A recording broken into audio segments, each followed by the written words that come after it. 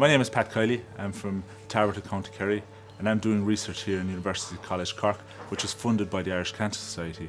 This research is allowing me to get a better understanding of how cancer spread.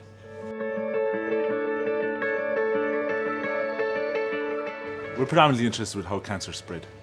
Cancers exist as a primary tumour, and the cells at the edge of a primary tumour start to run out of nutrients and start to run out of space. These cells will want to break away from the primary tumour and set up their own tumours around the body. This process is known as metastasis and leads to the establishment of secondary tumours. It's these secondary tumours which will ultimately kill people. So my research is predominantly focused with helping us understand how cancer cells break away from the primary tumour and why they decide to move away and set up secondary tumours. If we target this as our area of research, we believe that we will come up with the best chance of fighting cancer as a form of disease. It's been well established that when cancer cells are growing in the body, they're constantly receiving signals from the outside of the cancer cell. Some of these signals are coming in the form of what nutrients are present.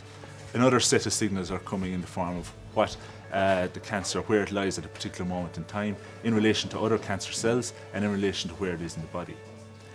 What I've discovered over the last 5 or 6 years is that these two signalling pathways actually come together, and the way they come together is brought about by the presence of a protein called RAC1. So what we've discovered here at the University College Cork is that RAC1 is a wheel-type structure that lies in cancer cells and brings these two signalling processes together.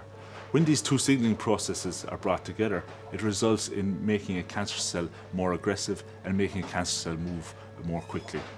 So we've presented this work at a number of scientific meetings and presented it for publication in a number of scientific journals, and we've received a number of awards for this work.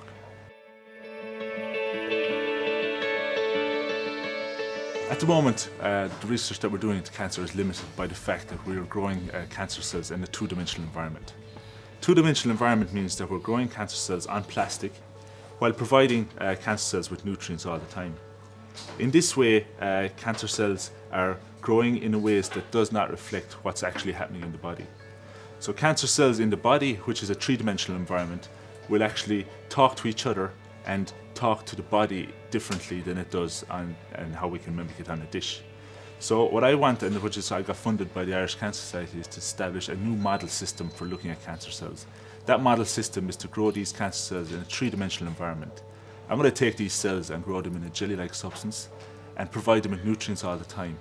And in this way we can get a better understanding of how cancers talk to each other all the time and how they move into space. This will get us a better understanding of how cancer cells break away from a primary tumour to set up secondary tumours around the body. So if we can figure out how cancers break away from the primary tumour, then this will help us establish new therapies for the treatment of cancer.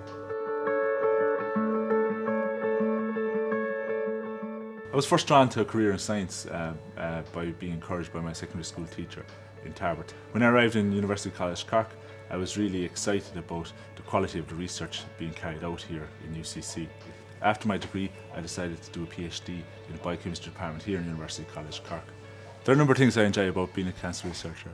I suppose the main one is that when you travel around the world and see that other people are talking about your work, that's really exciting. I also really enjoy being part of a vibrant and energetic team that we have here in University College Cork.